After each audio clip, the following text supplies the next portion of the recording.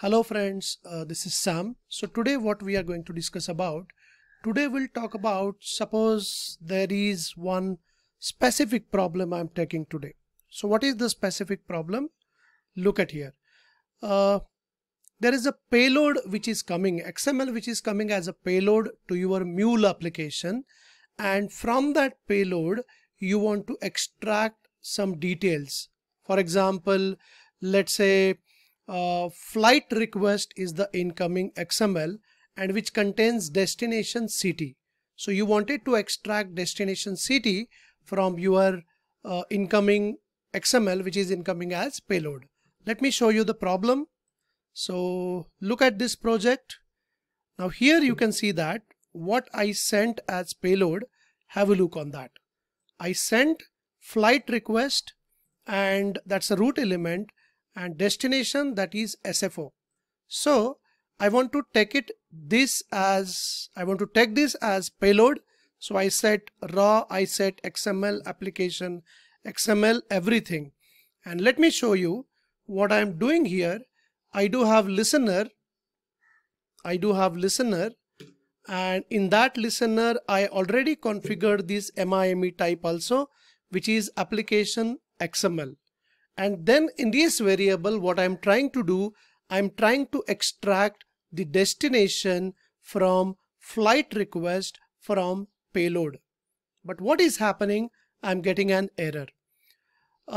Basically what is happening over here, even if that XML is coming as payload, so we are configuring that whenever we are configuring MIME type in the listener, we are telling our Mule app that incoming file is XML, but somehow the structure is missing.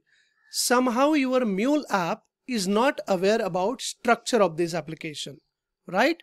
So somehow we need to give the structure of the application somewhere, then this set variable can get the value properly. So let me get into the solution mode. My solution mode is I will add transform message. So let me just get into design perspective, and in design perspective what I do, I just add transform message. So this is what my transform message is. I will add it here, and in that transform message, let me stop this project.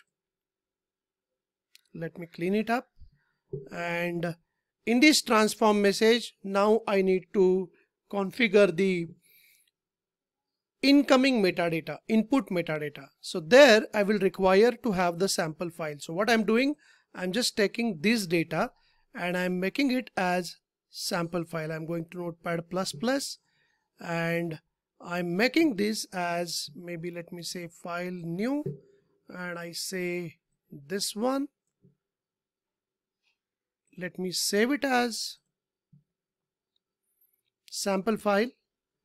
Let me call it as flight sample.xml, putting that in the double quotation as there is all files written over there, and I say save. So this destination file got saved here. Let me configure this as sample file over here, define metadata, and I just create like XML type and create type.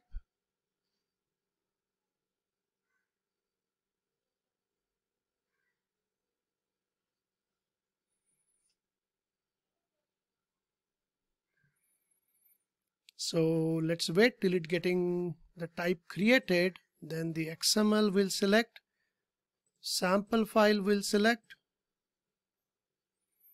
So C:, data, sample files, and that is flight sample. So that is selected.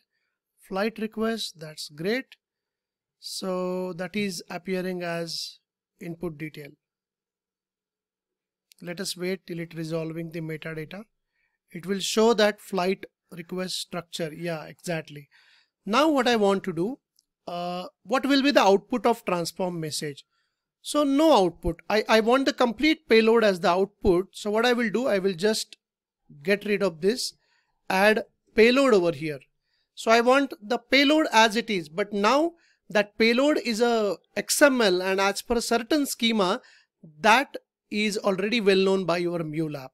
And now whenever I will come to set variable, I'll say payload dot flight request. Now it is aware about the structure of the XML. Okay, so let's see. Let me save that. Let me just debug that. So it's getting debugged.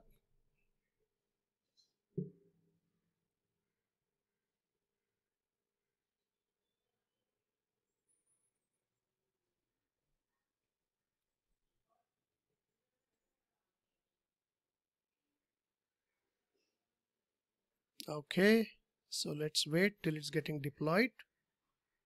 That's fine. Okay, and let me go to console.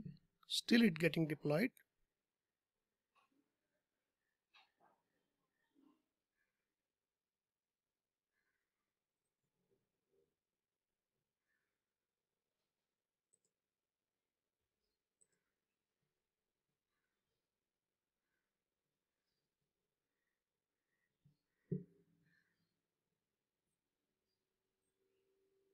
Okay, it got deployed, and now we are just sending the detail. Maybe anything you can set it here that will be printed on the console. So let me click on send, and now let me look at here.